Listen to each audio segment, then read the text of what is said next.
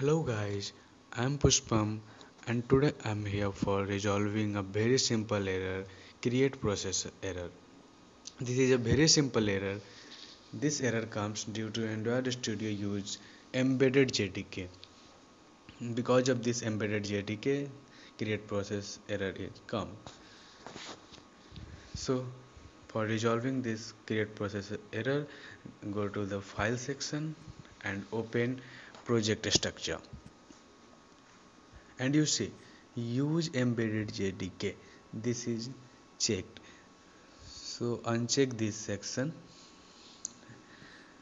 and browse your default JDK location. So by default JDK is installed in the C program files and Java folder. So go to the C section and this Java is not, but go to the program file and then go to the Java folder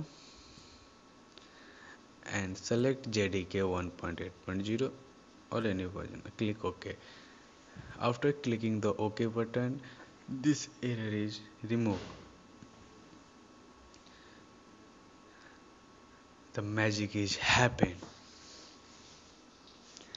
and you see your create process error is resolved.